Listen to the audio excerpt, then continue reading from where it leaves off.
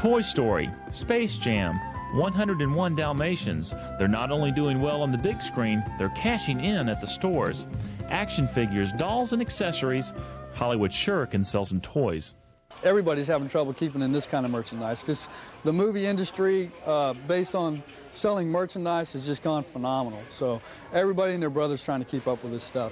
The hottest toy across the land for girls is the same as it was last year.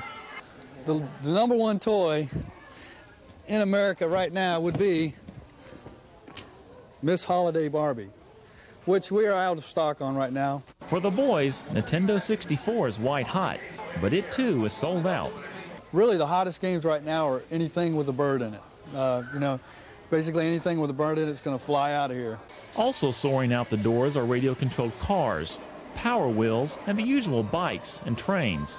Now, parents say the heat of shopping for those hard-to-find toys can wear a body down if you don't pace yourself. Barbies, kitchen, bike, and kitchen utensils, and we're getting it all done so we can leave it at my parents' house so we don't have to bring it back from Spartanburg.